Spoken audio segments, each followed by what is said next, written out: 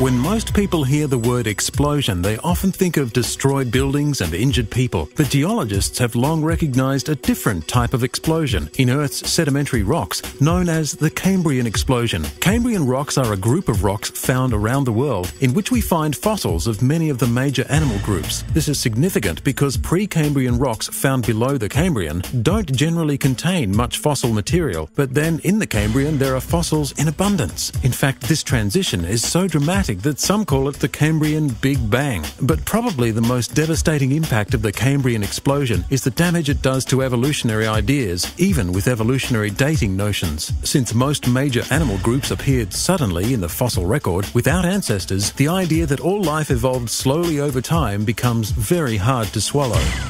هل تثبت نظرية التطور أمام الفحص العلمي؟ وهل هي أفضل النظريات في مسألة الخلق؟ هل تؤيد الاكتشافات الحديثة والتقدم العلمي هذه النظرية؟ مجلة الخلق، برنامج يأتيكم كل خميس على شاشة قناة الحياة في المواعيد التالية.